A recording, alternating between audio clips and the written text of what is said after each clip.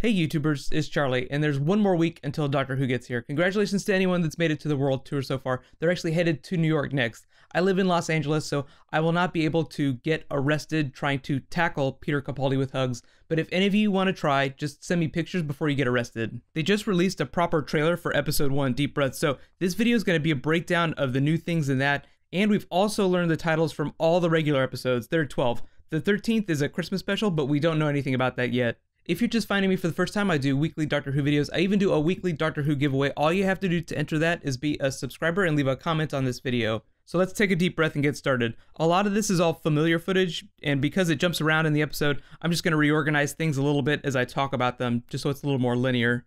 So here we go. Starting with the dinosaurs in London. I know some of you weren't really taken with dinosaurs on a spaceship, but as much as the T-Rex is comedy, its sheer size makes you think less of Trikey and more of Jurassic Park.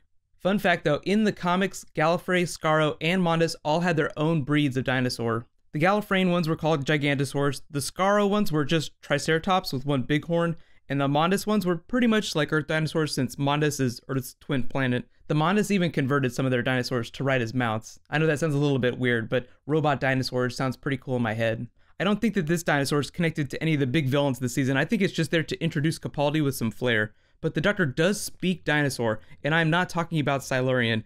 He can speak to big dinosaurs like the T-Rex. I don't know if they'll actually show this in the episode, it's just a funny fact. So here's the Doctor out of Matt Smith's costume, but not yet in his new one.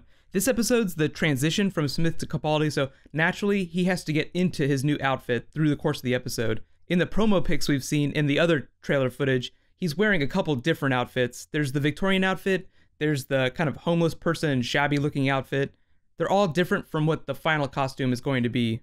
This is the official costume. Presumably he'll be in it by the end of the first episode. Smith changed his appearance a few times during the Christmas special, so the Doctor has had a few episodes where he has several different outfits in the same episode. There's a really interesting meta thing going on with the outfits between Matt Smith and Peter Capaldi. You have the anachronistic Matt Smith costume, young man in very old-timey clothes that are Victorian, and now here we're back in Victorian times when those clothes would be completely normal. Cut to old man appropriately dressed in old man's Victorian clothes. Obviously Capaldi's final outfit isn't Victorian, but the outfits that he wears in this episode are largely Victorian just because they're hand-me-downs from the time. All the interview quotes that I've been seeing from the World Tour have been about how no-nonsense Capaldi's going to be. Most of the interviews sound like they're meant for people who have never seen Doctor Who, because I feel like anyone who watched the 50th anniversary and saw the clip of his eyes knew exactly what kind of personality he was going to have. You can let me know if you agree, but whenever I saw his eyes for the first time, I just thought he was going to be like the badass Doctor. This montage sets up the action of the episode, them dealing with the dinosaur, the mysterious robot man, and the fact that the Doctor is still delirious from regeneration.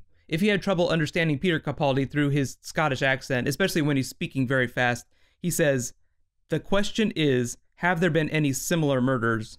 There was a rumor early on in production that Jack the Ripper was going to be involved in the episode. I don't think that's the case. I think that they're just talking about the robot man in this next scene. Foster said she actually killed and ate Jack the Ripper during Good Man Goes to War. That was Series 6, Episode 7, so I'm pretty sure that it's not him that made that big explosion.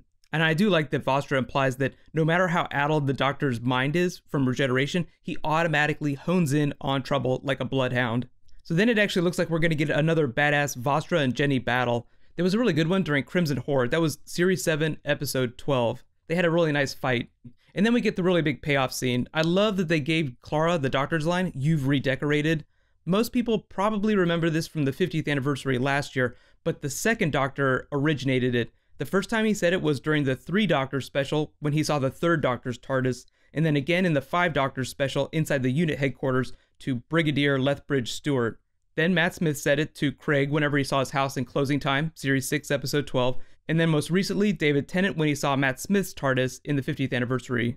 I think Clara's mostly referencing the bookshelves because the TARDIS structure is essentially the same. Stephen Moffat just kind of redecorated a little bit for Capaldi.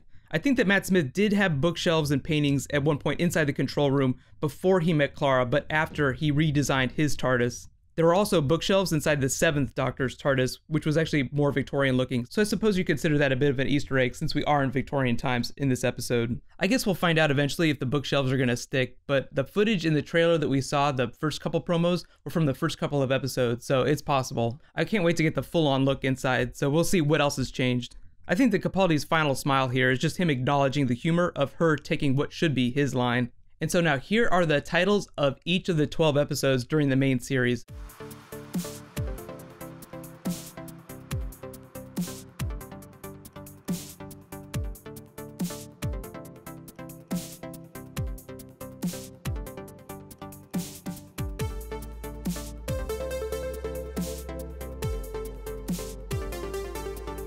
Okay, so remember, Deep Breath officially premieres on television Saturday the 23rd. I think if you're watching it on BBC One, it's 7 or 8 p.m. GMT, but if you do have access to BBC America, they're also premiering John Sims' new series Intruders right after Doctor Who. It's going to be like Orphan Black Season 1 last year, where they aired Doctor Who first and then Intruders right after for the entire season. I'm not planning on doing any videos for Intruders, but I will be watching it, so you guys should check it out. This week, because the official Doctor Who team made a very special request that I do a Classic Who video, I'll be posting one for episodes that you should check out before Series 8 premieres.